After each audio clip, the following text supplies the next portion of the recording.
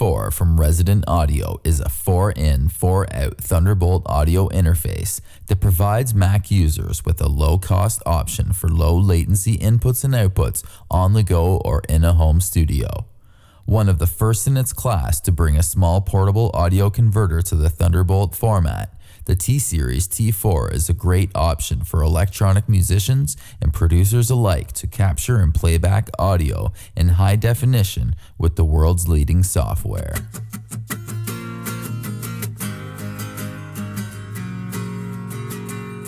Pros: low latency, rock solid drivers, easy to use, very portable, high quality preamps with lots of clean gain, great conversion, and no AC power supply needed. Cons: lack of useful headphone and output routing options, average construction quality, input metering leaves much to be desired.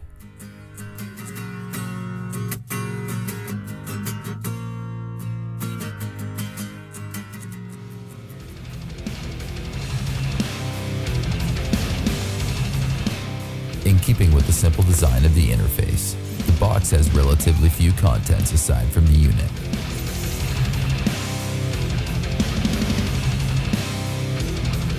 The driver is supplied on a USB key resembling a credit card. Also included is a quick start guide and a short Thunderbolt cable to connect the interface to the computer. Although the cable is quite short, this shouldn't be much of an issue, as most people using this interface will most likely be using it on their computer desk or in close proximity to their computer. The front panel features 4 XLR TRS combo jacks, each with an accompanying knob to control input level. The knobs are illuminated by an LED that serves as a level meter. There are switches to enable 48-volt phantom power and to change the line level TRS inputs to high Z level for recording electric instruments directly. There's a monitor volume knob which controls the level of the outputs on the back panel, and an input mix knob which controls the level of direct monitoring. The rear panel features 4 balanced line level 1/4-inch outputs, a headphone jack that mirrors output 1 and 2, MIDI input and output, and Thunderbolt connectivity.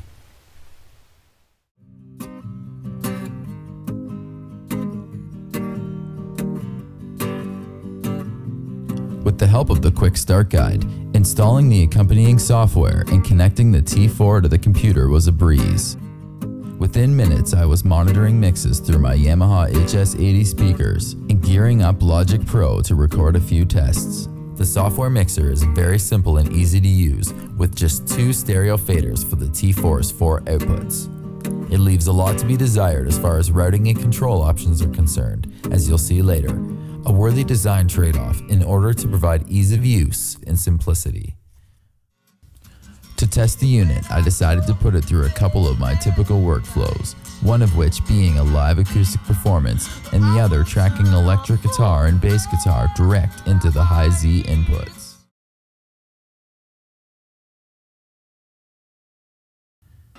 For the acoustic performance, I used 4 microphones, a Shure SM7B for vocals, an Apex 460 large diaphragm condenser for acoustic guitar, and a pair of Studio Project C4 small diaphragm condenser microphones in the room. The Shure SM7B is a very quiet mic that requires a lot of gain to be brought up to a healthy level. The T4's preamp provided more than enough clean gain to bring the desired level into Logic Pro without coloring the sound. The Apex 460 tube condenser mic is self-powered via a breakout box, so it didn't require phantom power from the T4. However, it does have quite a high output. Luckily, the T4's preamps had more than enough headroom to accommodate the hot mic. The Studio Project C4 small diaphragm condenser mics require 48 volts phantom power, which the T4 provided flawlessly without any audible noise.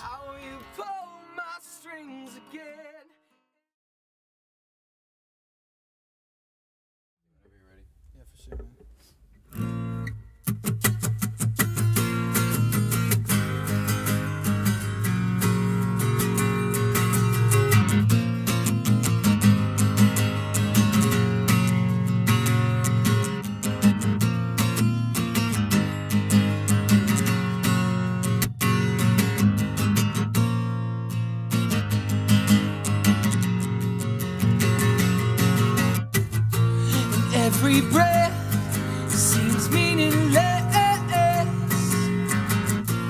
Every step is one step back, and I can find no significance in the breath in my lungs. And I find it kind of funny, I find it kind of strange how you pull my strings again and again. Find it kind of funny, find it kind of strange. Now I'm singing, oh, oh, oh, oh, oh, oh, oh, oh, oh, oh, oh, oh, oh.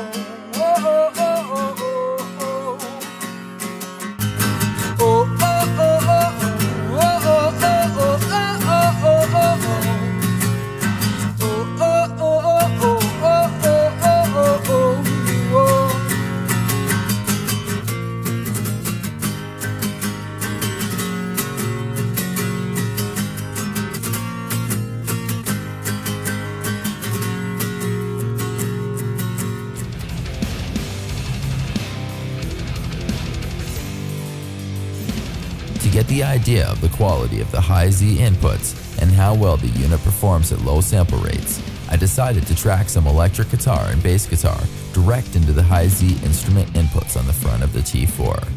I figured this would be an accurate real-world test, as a large part of the demographic of consumers drawn to minimal interfaces like these are using them to record direct electric and bass guitar with amp simulators and virtual drum instruments. The guitar that was used in these tests is a Gibson Les Paul Jr. equipped with EMG 89 pickups. The EMG pickups are quite hot and output a healthy signal that often doesn't translate well through lower-end high-Z preamps. This was not the case with the T4, which served up more than enough clean headroom to allow me to capture a detailed direct signal from the guitar.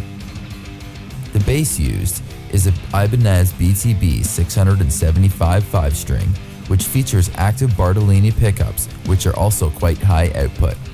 It too posed no problem for the T4's high Z inputs whatsoever.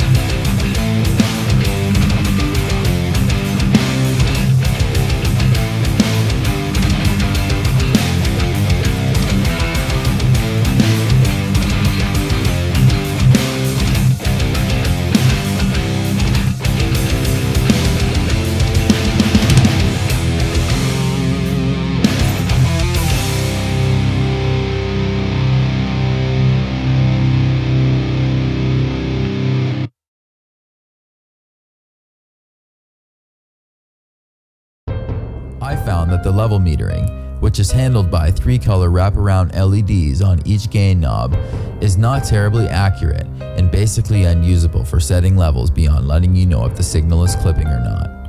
Resident Audio clearly opted for a more simple level meter in favor of a slimmer design, which may be a worthwhile trade-off. For studio applications, the level meters in your DAW of choice can be used for finer level adjustments. Another qualm I have is the lack of useful headphone routing options using the software mixer. The headphone outputs and monitor outputs cannot be set to act independently of each other, which means turning down output 1 and 2 also turns down the volume of the headphones, making it difficult to monitor using strictly headphones without using an external mixer.